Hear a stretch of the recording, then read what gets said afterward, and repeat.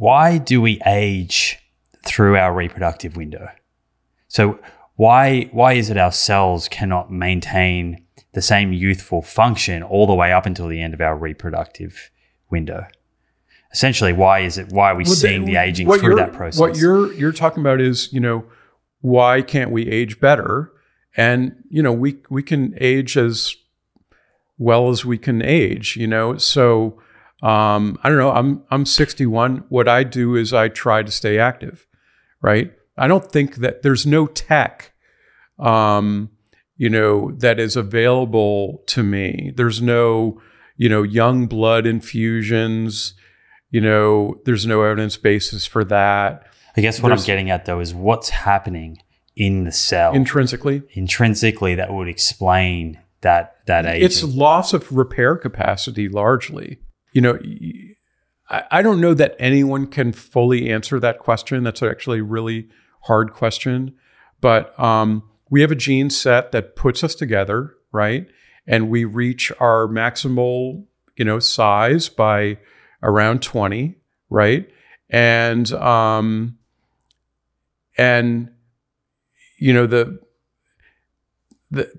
problem is that it's from an evolutionary point of view.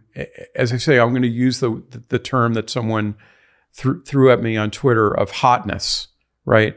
The evolution is basically, if you look at birds, right? Bird watching is a very enjoyable thing, where you have males that have remarkable plumage, and you have females that evaluate that, and they're talking back and forth to each other in very interesting ways, and all of that is a very complicated set of selective processes in male and female brains that is evaluating the potential partner's reproductive capacity, gene set, ability to provide, et cetera, et cetera. And those things operate throughout the animal kingdom.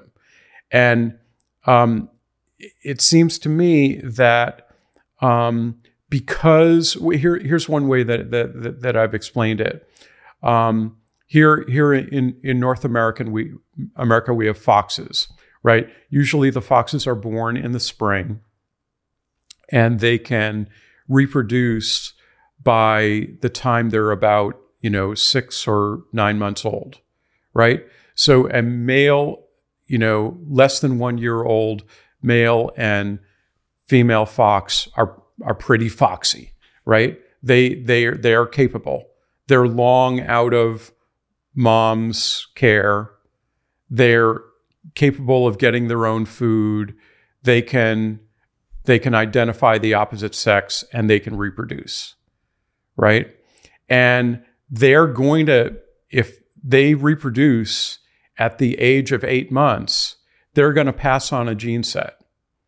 Now, if they're clever enough and capable enough to go through 5 or 6 winters, then they will be able to reproduce 5 or 6 times.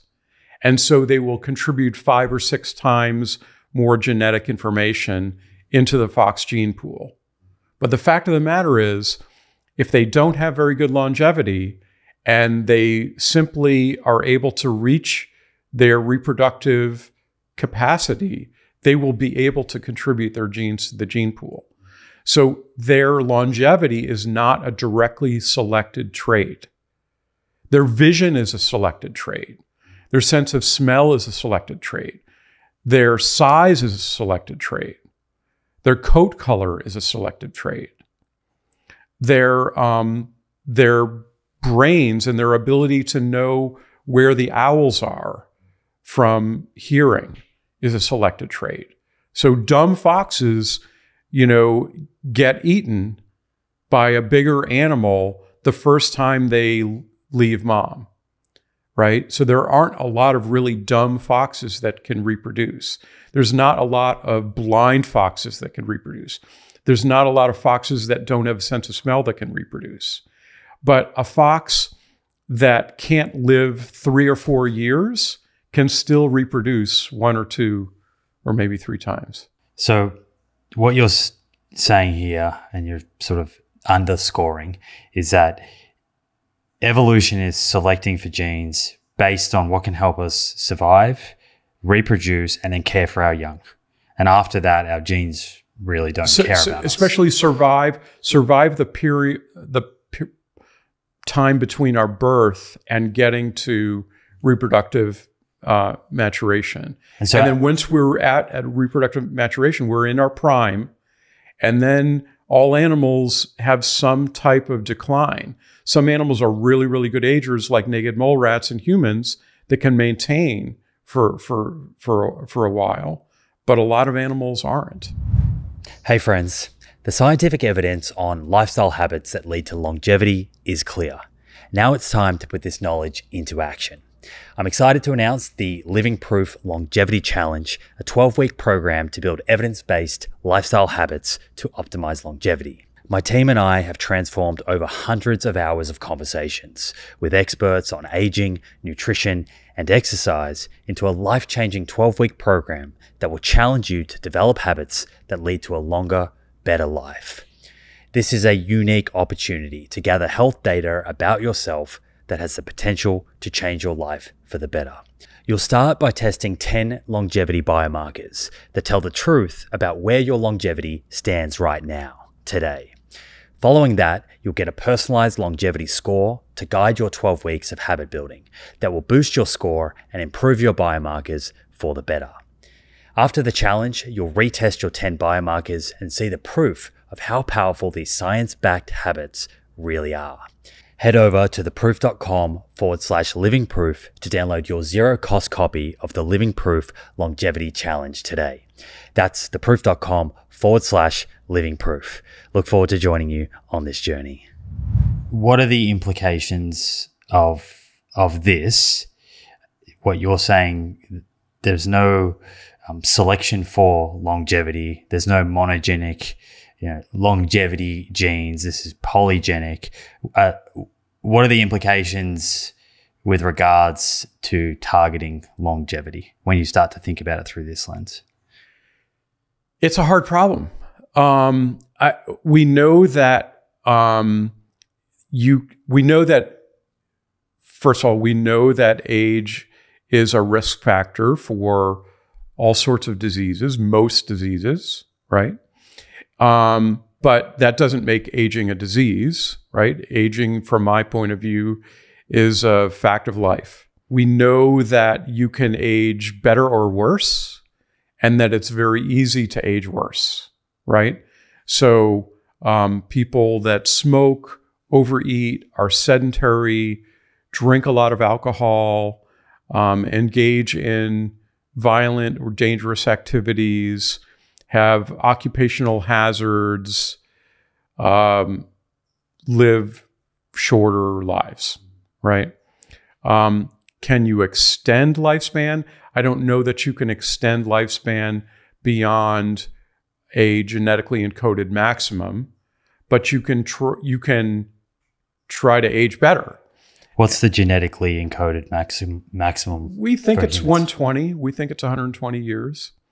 There's not really very good examples of any documented people to live beyond 122. So it looks like that's potentially the maximum. Do you think that perspective of what you've just shared there gets less airtime because it's a little less sexy, and it's, I guess, could be perceived as a bit more cynical than the other kind of narrative being that we could extend lifespan by a considerable amount? Well, I'm all for healthy aging and more people living into their 90s and 100 and a little beyond that with vigor. So that, I think that's a good goal. But I don't see any tech on the horizon that would really extend beyond genetically encoded longevity maxima.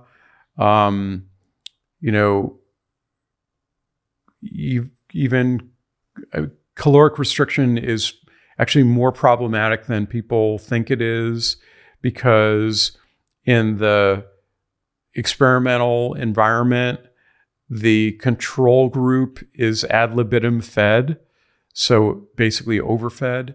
So, in nature, mice would be scurrying around all night collecting enough calories for them to live 24 hours, right? In a cage, they're provided with a big pile of food every day, and they never run out of food. And so the ad lib fed control mice are actually gaining weight and probably have a shortened lifespan with respect to, calorie restricted. Calorie restricted is more like a normal mouse, right? So the way the results are reported, they will say caloric restriction, extended lifespan of these mice. Relative. But I would say, compared to the control group, I would say the control group of ad libitum fed mice, and virtually all of the data that we have on mice, had a shortened lifespan because we kept them confined in a cage and we fed them every day. Now, you can say, well, okay, but that's a good model for, human, that, we're ad libitum fed essentially, and we're less active than we used to be 1,000 years ago. That's also true. But, I don't see any drugs that are being considered for lifespan extension as probable lifespan extension drugs. I see metformin as a drug for people with type 2 diabetes, with evidence that it would probably blunt the beneficial effects of exercise. Rapamycin is an mTOR inhibitor. mTOR is a regulator of skeletal muscle function, and maintenance of our skeletal muscle is one of the most important things as we age, because our skeletal muscle disposes of glucose and it keeps us together so that we don't fall, as we age. I would be more likely to take a leucine analog to support my mTOR signaling than rapamycin or a rapamycin analog to inhibit my mTOR signaling. I'm not signing up for any rapamycin tests. That's interesting, because rapamycin is, I guess, one of the front runners in the kind of longevity conversation right now. Right. So again, in mouse models, you see that extends lifespan. It may be extending frailty, however, especially in the human context. So it comes back to that trade-off. Right.